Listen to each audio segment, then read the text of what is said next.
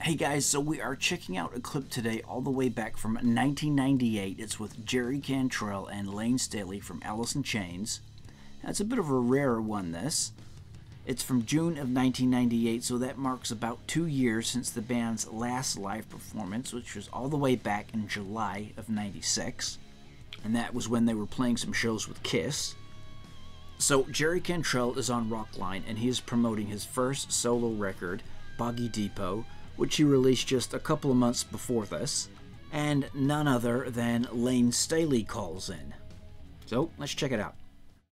We have a call right now from somebody I believe you know, Jerry. This is Layne Staley from Alice in Chains. Layne, how are you tonight? Blanche. Doing good. Hey, what's the words to that song, Brown Stainer? What is it? Yeah, that's right. I like that one.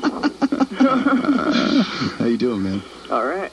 Hey, Layne, where are you tonight? Where are you calling us from? I'm calling from my home in Seattle. Oh, you're up in Seattle. Oh, okay. Yeah. All right. Now, what was the nickname you used there, Jerry? Blanche?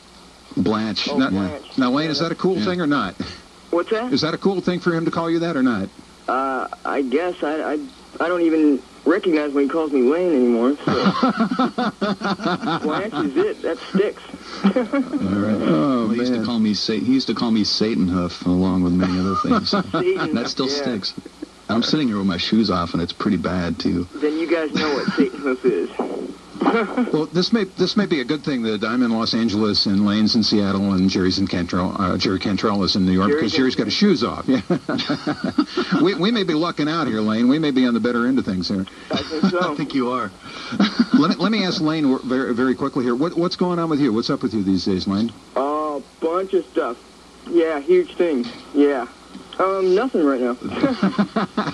But it's a really big nothing. It's a really gigantic nothing. Have you heard Jerry's album? Yeah. Okay, be honest. Do the review while Jerry mixes his corn nuts together or whatever he's doing back there in New York City. What is that, Jerry? I'm just chewing on some ice. Chewing on ice. Okay. Hey, what do you think? Actually, I don't want to tell you what I'm really chewing on. Yeah. Okay. We'll just pass on that. Okay. I've never heard it make that kind of noise before, though. What do you think of the album, Layne? I love it. I mean, it's Jerry. It's I'm used to the sound, and it sounds like Jerry, and I've always loved Jerry's songs. So. Thank you. I like it. Thanks for calling, and thanks for being on tonight, and good luck with whatever it is that you're up to these days. Oh, you'll hear about it real soon. I have a feeling we will. And hey, Blanche, you're welcome on Rockline anytime, too. So, okay?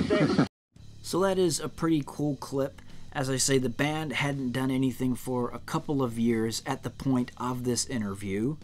Things had majorly cooled down with Alice in Chains at this point, hence Jerry Cantrell making his solo record. Staley had lost his fiancée, Demery Perot, back in October of '96, and it was said that he wasn't doing all that great at this point health-wise, and in fact it was just 2 months after the clip you just heard there in August of '98 that Staley would go into the studio for the final time with his band Alice in Chains and record those 2 songs, Get Born Again and Died. So a bit of history for you there. Thanks heaps for tuning in as always. Be sure to drop a like down below and subscribe to the channel if you haven't already. We'll catch you next time.